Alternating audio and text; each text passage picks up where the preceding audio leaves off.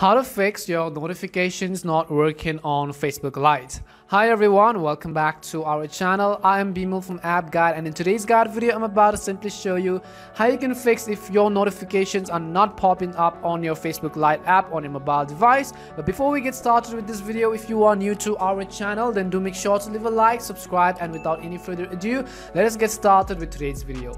Now the basic thing is that if I actually open my Facebook Lite application right over here, and then let's say that you have received tons of notifications within the app, but then it doesn't show up in your mobile screen or on a notification panel. If that is the case, then we are going to run through some of the checks on how we can hopefully fix this issue.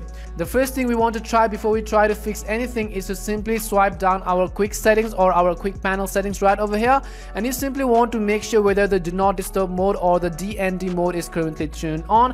What happens is that if the DND mode is turned on, it is basically going to block all of the notifications which you receive on a device. In my case, I'm currently screen recording, so you can see that this toggle is currently turned on. In your case, you want to make sure that it is off.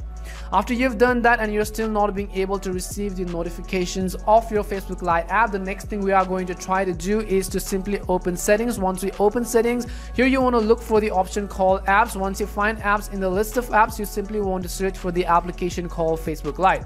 Once you go to the app info page of Facebook Lite, you have the option to actually reset and clear the storage and cache. But what we want to do is we want to simply tap on the first option which says notifications. Now keep in mind that this option could vary from mobile to mobile. In my case, I'm using a Samsung device, so you might have the One UI interface. If you're using OnePlus, you could have Oxygen OS, and if you're using Redmi or MI smartphones, then you could have the MI UI. So depending on your version of operating system, you want to simply look for something similar to this called notifications. Once you find notifications, simply tap on it, and right here you want to simply make sure that you have allowed this toggle which says all Lite notifications. You want to make sure that it is currently toggled on. If it is toggled off, it is actually going to block all of the notifications on your Facebook Lite app.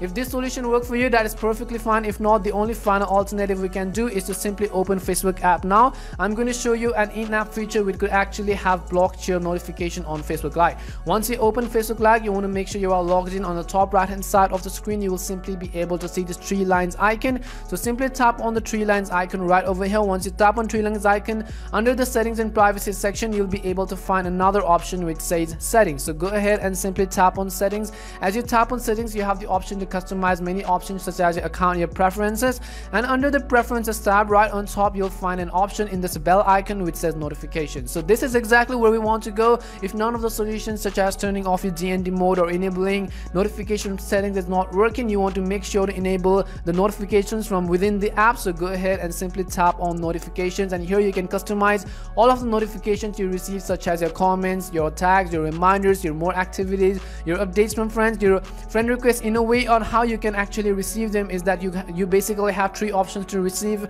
them. The one is via push, the other is via email, and the other is via SMS. You want to make sure that all of these are actually turned on, and hopefully this would have actually fixed your issue. We hope one of these solutions might have actually helped you solve your problem. If it did help you in any way, make sure to leave a like and subscribe to the channel. And if you have any more questions, queries, or doubts regarding this, make sure to also leave them down in the comment section. As always, thank you very much for watching till the end of the tutorial, and see you soon in our next video.